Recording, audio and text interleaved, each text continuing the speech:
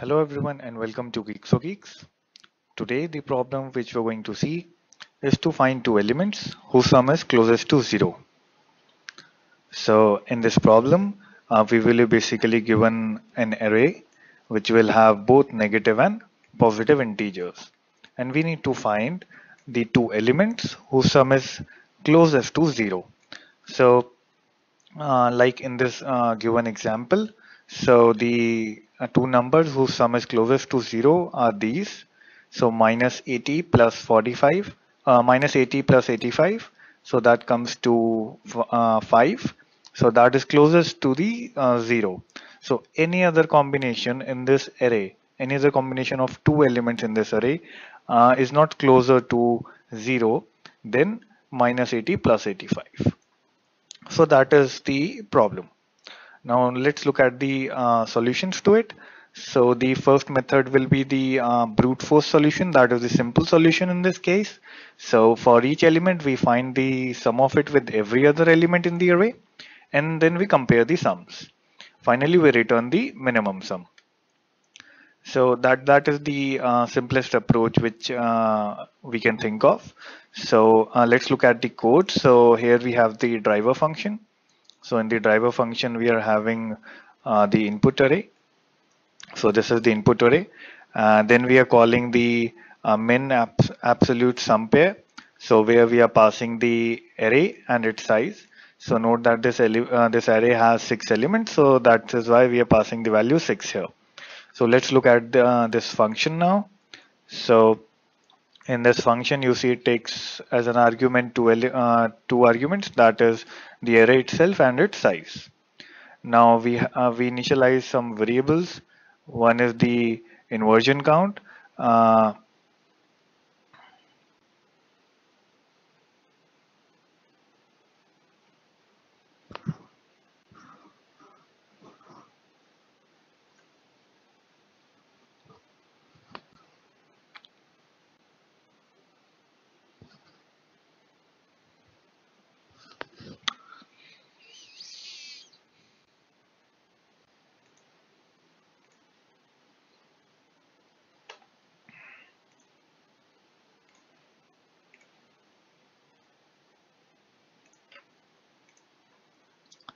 Hello everyone and welcome to GeeksforGeeks. Today the problem which we are going to see is to find two elements whose sum is closest to 0. So in this problem you will be given an array of integers which will contain both negative and positive integers, and you have to basically find two elements such that their sum is closest to 0.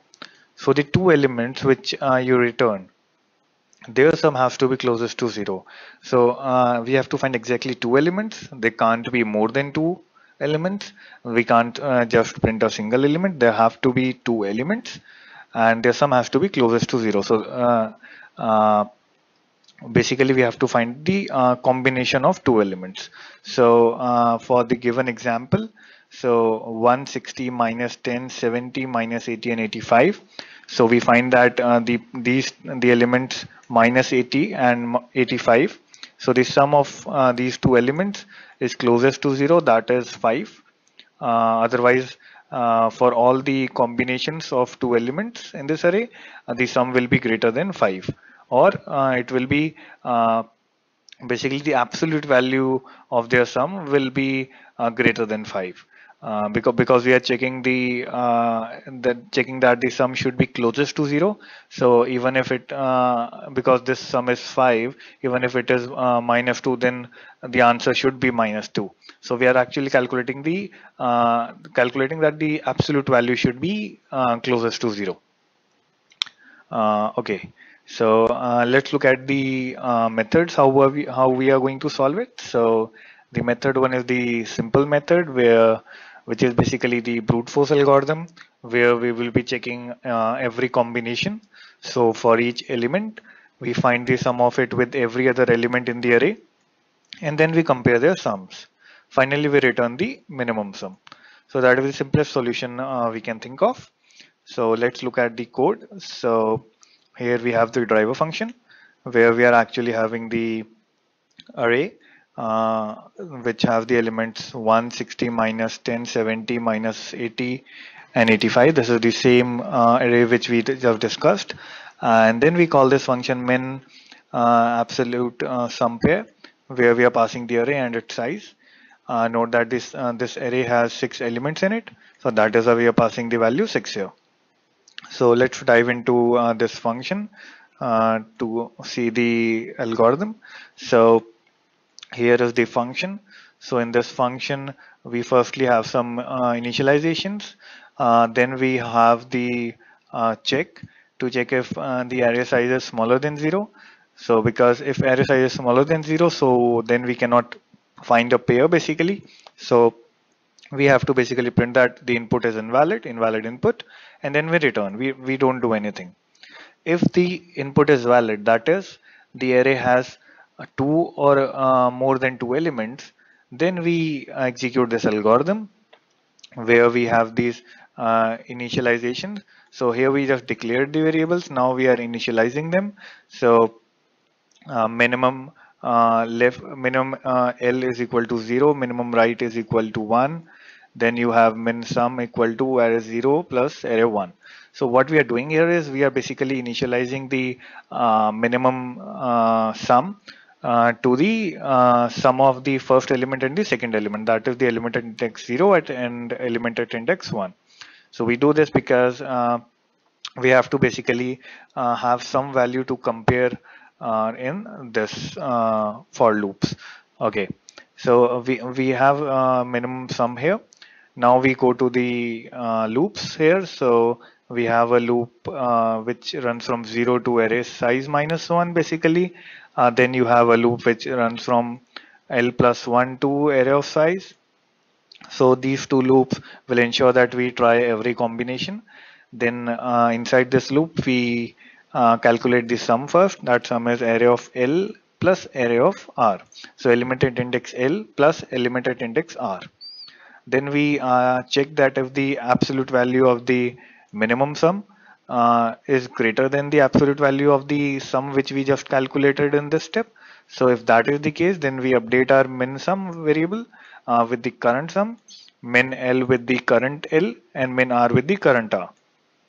So we do this for all the elements, and these two loops ensure that every combination is checked. And once we are done with this condition with these two loops, then in the end we are left with the two elements whose sum is the minimum.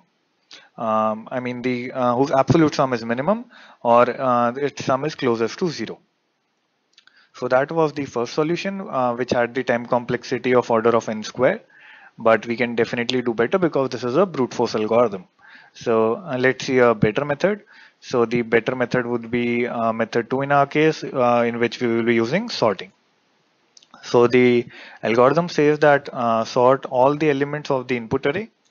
That is the first step. Then we use two index variables L and R to traverse from left and right ends respectively. And then we initialize, so that is why we initialize L equal to 0 and R equal to n minus 1. So we will be having one index variable at the left end and one index variable at the right end, and we will be traversing it. So at each step we will be basically calculating the sum, element at index L plus element at index R. If the sum is negative, then we increment L plus, when we do increment L. If it is positive, we decrement R. So that this we are doing to keep the sum closest to 0. So if the sum has went negative, then we try to make it positive by incrementing L. If the sum is now positive, then we try to try that the sum goes closer to 0. So we, to reduce its value, we do a R minus minus.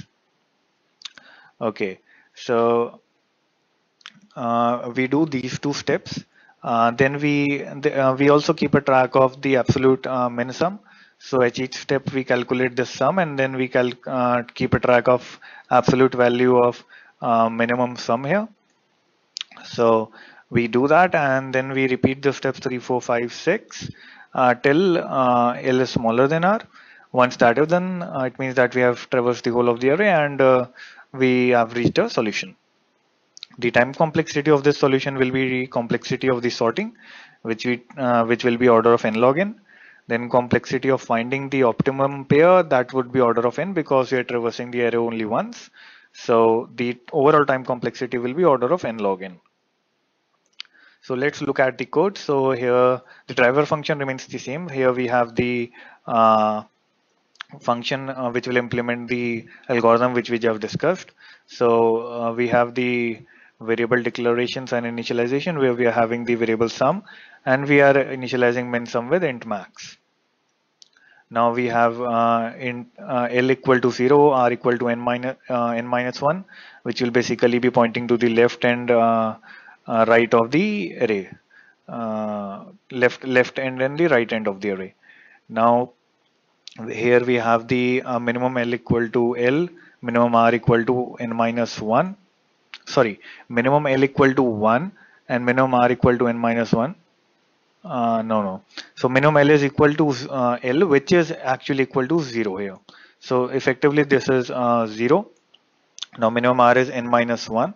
So then we check if the input is valid or not. So this is similar to the previous method. So if the elements are less than 2 elements in the array, then we just print that it is an invalid input. Then we do a quick sort to sort the elements. We will not be discussing the quick sort in this video. That is out of scope for this video. But this does the job in order of n log n. We assume that for now. Then we come to our algorithm here, where while L is smaller than R, we calculate the sum for the elements at index L and index R. Then we have the same condition here which we had in the previous algorithm, where we're checking if absolute value of the sum is smaller than absolute value of minimum sum calculated till now. If that is the case, we update the minimum sum, minimum L, and minimum R. So we update these values.